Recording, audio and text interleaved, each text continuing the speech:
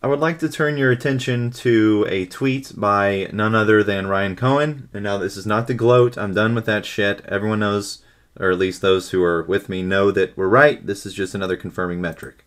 So we have from Ryan Cohen. It's a quote that's often tied to Napoleon Dynamite. Just kidding. Napoleon Bonaparte. Bonaparte, bro. And the quote reads as follows. China is a sleeping giant. Let her sleep. For when she wakes, she will move the world. Now, this was in response to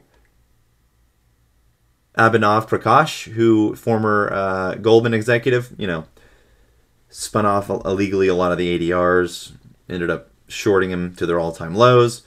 But anyways, China model works. It made China an economic and military powerhouse, created mass prosperity, pushed back Western imperialism, ensured stability, neutralized threat to Chinese state, and ensured continuity of Chinese civilization for centuries to come. Much to learn from China. Now, this was sent on June 10th, and this is absolutely the truth of the matter. So again, are we done hyping the executive order now? Because again, Daddy said China's sleeping giant. He's quoting Napoleon, and no, this doesn't relate to Evergrande. It's time to wake up, folks. The time is still there. There is still time. There is still time to get on this opportunity. Because again, remember, Ryan Cohen himself said it. GameStop will not come to fruition.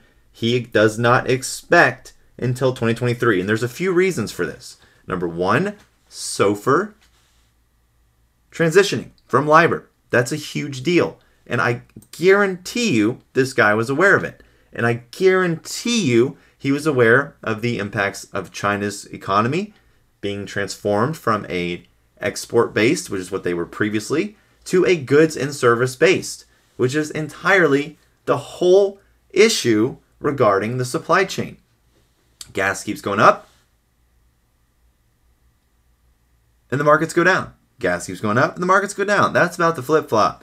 The gas X, the repo, is the reason why this is taking so long. They need their covering vehicle, which is the SFT service. And now that was amended 3 days after it came out because something must have gone wrong for the prime brokers who, again, are in control of it all. They hold all the positions, they hold all the supply, so they can theoretically there control the demand. So again, Ryan Cohen, China is a sleeping dragon. The research is there. It's clear as day, unless you're spending all your time on Reddit, listening to people who have no idea what they're talking about. It's time to change your future, and the time is now. Doing the same shit you've been doing for the last year and a half ain't working, Billy. Time to grow up. MOAS ain't real. Get the fuck over it. It's time to earn some money and learn. That's the only way you're going to be anything other than what you want to be. You gotta learn. Otherwise, you're just a sheeple. Come on, man. Let's go. It's time.